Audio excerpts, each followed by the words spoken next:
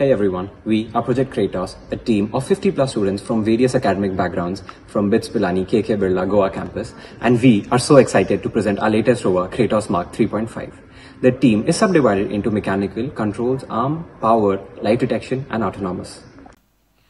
For Metal Meat's mission, the mechanical subsystem is responsible for researching and developing all the rover components. This year we manufactured a new chassis using T-slots and a new differential bar. The suspension was reinforced for better turning stability, and a new wheel design implemented using new crosser patterns for better grip. A new linear gripper was implemented for better grip strength and modularity. The proposed arm incorporates a worm gear and modified positioning of the linear actuator for lower force in the elbows. We use a combination of 2.4 GHz omnidirectional and sector antennas for communication. The rover is teleoperated using a joystick at the base station. This has a non-LOS range of 1 km. We receive multiple video feeds from FPV cameras, which can be simultaneously viewed at the base station through ROS web video server. The required wheel velocities are computed on the Jetson using a differential drive model. In case of communication loss with the base station, the rover uses the stereo camera and GPS data to retrace its trajectory autonomously to reconnect.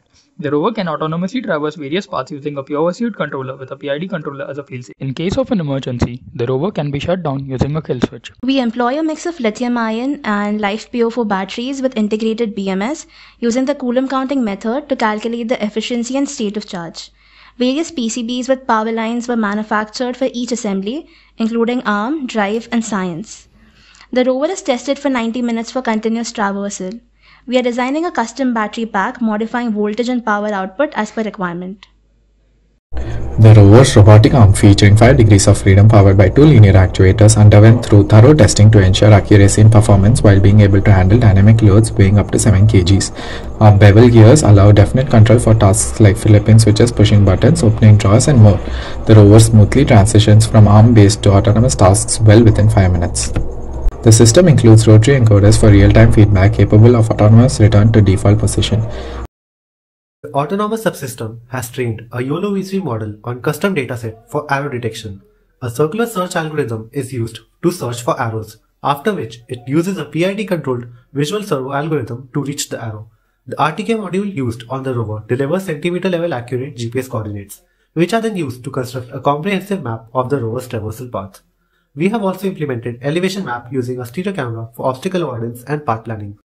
The science payload utilizes a telescopic mechanism that houses an auger for soil collection. A custom spectrometer is then used to perform chemical tests to identify biomarkers.